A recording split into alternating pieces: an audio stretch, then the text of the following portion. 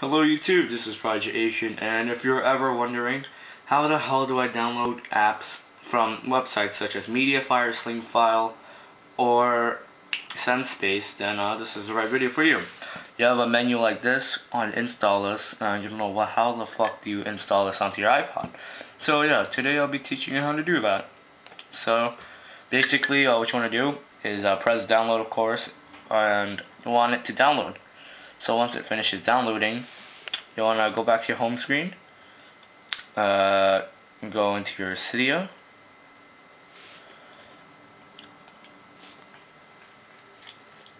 sorry, oh, you want this takes forever. Oh, this is why I don't like Cydia. Bullshit, it takes forever to load. Especially when I'm upstairs, because I'm in a new room, as you can tell from the last iPod video, because I just moved my room. I got a new room now. It's pretty good.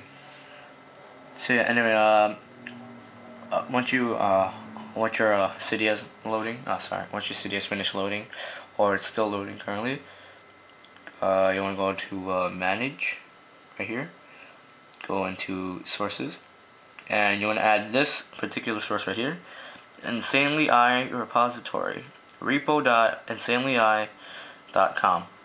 I probably put this link in the description for you guys, so it'll be much easier for you to read. Oh, this is a HD camera, so I don't see how you can't read that. So yeah, after you add that, you know, search and find a app or package called iFile. I-F-I-L-E. iFile. Now you want to click on iFile, and you want to install it, but I already installed it, so yeah, sorry guys. So yeah, you just press install and you install it. Right after you install it, you want to respring your iPod, or you could just do a little reboot. So yeah, anyway, now what you're gonna do is go onto iFile.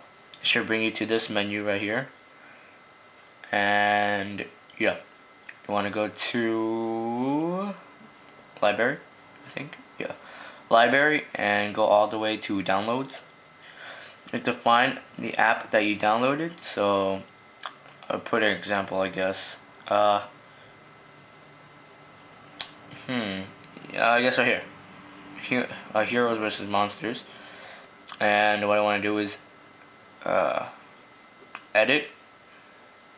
I want to check Heroes versus Monsters, and click on the clipboard and press copy and press done.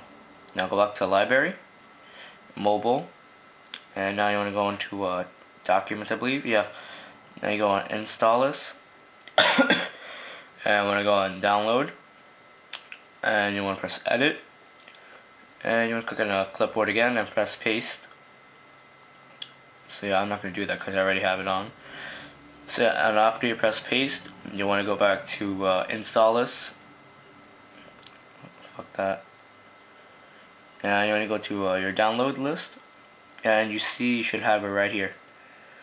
Anyway, it won't show an icon on Installous, but after you install it in your home screen, it'll show an icon for it. So yeah, and this does actually work, because here I'll load the game. Oh, you can see me on the camera. It's pretty cool. Reflection.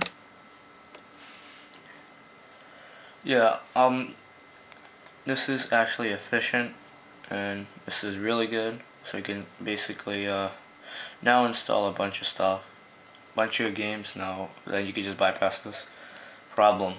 So yeah, that's how you solve that problem. If you want me to do any more tutorials, I'll be more than glad to help you guys. So thanks for watching, and subscribe.